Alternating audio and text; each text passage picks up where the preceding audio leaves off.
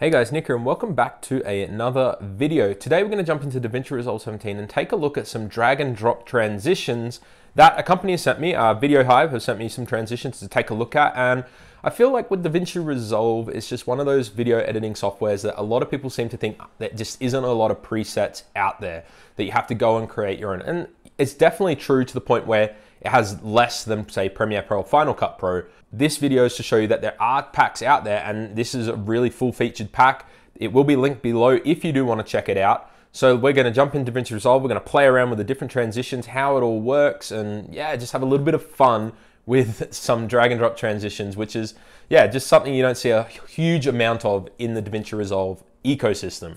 Now, before we get into all that, if you guys enjoy these sorts of videos, tutorials, all about Davinci Resolve and stuff like that, consider subscribing down below. It doesn't cost you anything, makes me feel a hell of a lot better. So yeah, hit that button down below and yeah, we'll just jump in right now. All right guys, so what we're gonna do is jump into Davinci Resolve and open it up and take a look at this big transition pack. Now, what's really cool is when you purchase this pack in the link below and download it, you get a couple of tutorial videos explaining how to install it on your computer, which is good. A lot of these packs that you download give you text documents and can be a little bit of a faff to install. This one is really simple. Effectively, all you're going to want to do is when you get to your project window here, you're going to right click, you're going to import project. It's going to be this one here, and then you're going to open that project. Once you open that project, I'm going to just open a different one because we've already done it. And if you purchase it, you can follow these tutorials yourself. They're really simple. But yeah, once you've done that, it'll open it up. You literally drag the project here in the media folder down into your power bins, and it's pretty much done. That's how easy it is.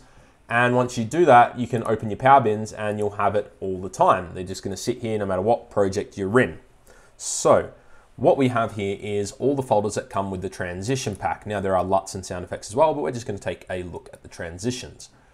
It's separated into a few different folders. We have glitch, light leaks, and objects. These are basically video clips. So if I was to open one and just drag, it's literally just a video clip. You'd play it over the top of your video, and that's pretty much all they are.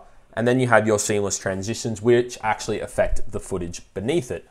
They're all the same. They're just sorted into different folders based on the frame rate of your project. I did play around with like putting these onto different timelines with different frame rates. It kind of works, but not really. So basically, if you're using a 23.976 frame rate project, this is the folder you want to use, vice versa for the rest of them as well. So just stick to that. Now, when you open the transitions, we're in 24 frame project now, you can basically see we have a few more folders. All these folders are going to show you all the different transitions.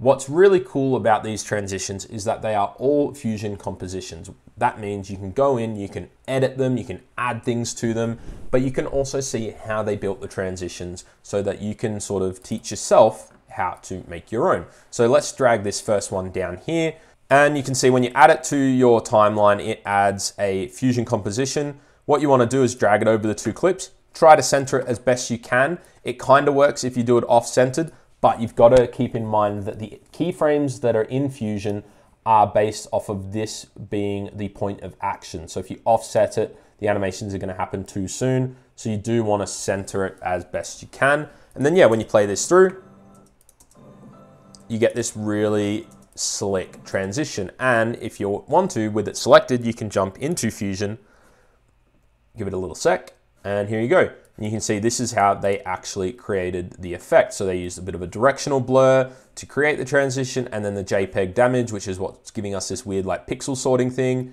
And you can go through it and change it. If you want to make it more blocky, you can. Go back to the edit tab, and it's already done like so. Super simple. And they are all like this. So the fade transition tab or folder, I guess, is going to just be a bunch of fades with different like flourishes, so color leaks, light leaks, that sort of thing, coming in from different directions, some spins, and like I said, you can add them here, play them back, and you get some really cool, weird transitions. Moving on to the next one, we have our glitch. I love the glitch ones because these are just super cool and like old school and retro, and just, these are my favorites. So some are really simple like that one. And then we have some analog glitches, which are a little bit more intense. And like I said, you can always go in at the center, click on it, go to Fusion, let it load, and then you can play around with however you want it to sort of do the effect, which is really cool. You can change how it works, you can change scales and all that kind of thing. And it's just a really good learning tool as well as a creative tool as well, because it just instantly updates. And you'll find a lot of these transitions follow a similar pattern. You'll have a bunch of really sort of standard ones that just have a little flourish and transition, and then we'll move into ones that start to move from different directions, whether that's from the left or the right. And then we have some spins as well. And they all sort of follow that, right? Which is kind of good because you know how to go through the folders. You know that if you want some that move, you go to the bottom of the folder. So that's how these all work. My favorites, especially if you do vlogs and stuff, are the zoom in ones. And what I like about this is you can do classic zoom in, chuck it down on the timeline, and it does the zoom in. What you notice is currently it's just sort of zooming in to the center. Because it's a Fusion composition, you can click on it, go to Fusion, and actually change what it zooms into. So you can click the transform, we move forward a bit, and say we want it to zoom in at the back of the boat. With the transform node selected, we can literally just move the pivot, which is this little green thing here, and then push that to whatever direction we want the zoom to be. And that's as simple as that. Now it zooms into the boat as opposed to the center. That's how simple it works. What if you wanted to make it a longer transition? Well, you can do that too. You literally grab the handle, make it as long as you want. Again, you kind of want to make it as even as possible. Now, the thing is, it's not going to start the transition early. That's because all the keyframes are in the center here. Hopefully you're following along. All you need to do is go to Fusion, go to your keyframe editor, and then literally just make it longer. So let's fit to scale, grab the transform and the zoom. We're literally going to grab those, move them to the end. Same with these ones, move them to the other end, and then pretty much that's it. It's going to be weird, but there you go. Now the transition goes for the entire length. And that's pretty much the rule for all of these transitions. You can go in and fiddle with all of them. So let's take a look at the other part that comes with this transition pack, and that is the objects. So we've got glitch, light leaks, and objects. All of them are video clips. And literally all you would do is double click, and they all have audio tracks, but none of them have audio. So if I drag that, you can see that it has an audio track, but no audio. So you can either drag that on top and then like Option or Alt click and delete it. You don't really need it. And then, yeah, now you get this cool little overlay like so. And because this is a video clip, there's no harm in just making this a little bit shorter if you want like a little quick glitch like so. And there are heaps of different ones, which is super cool. My favorite glitch ones in Bad Signal is like this number 7 here. It's a really kind of like Cyberpunk 2077 vibe. And when you do like a nice little short clip of it, just adds a really cool little, yeah, I really, really like that one. Super, super cool.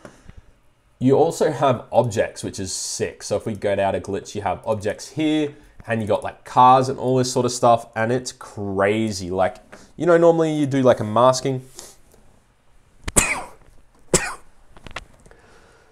You know, normally you would do a masking transition. Well, this kind of does it for you, and you just have the car come over the top there.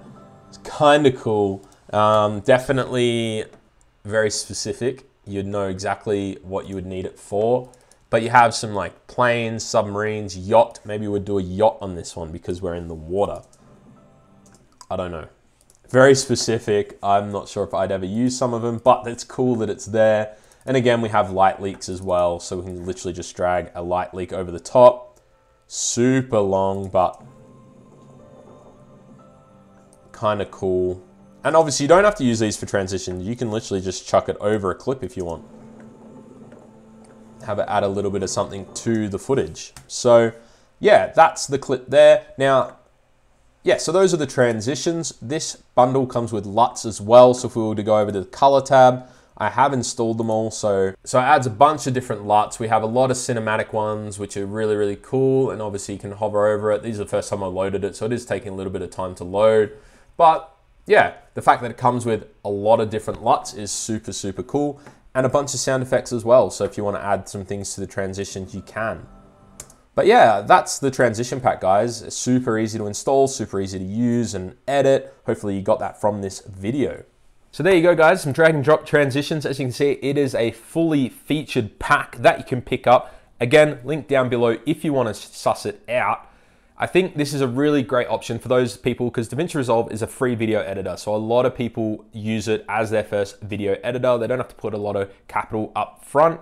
And not everyone likes jumping into Fusion to play around with all the different features it has to build their own transitions. So packs like this, which are affordable for everyone, just make editing a whole lot easier. You can be a lot more creative and not have to worry about the technical aspect that not everyone likes to do. I definitely like doing it, but not everyone else.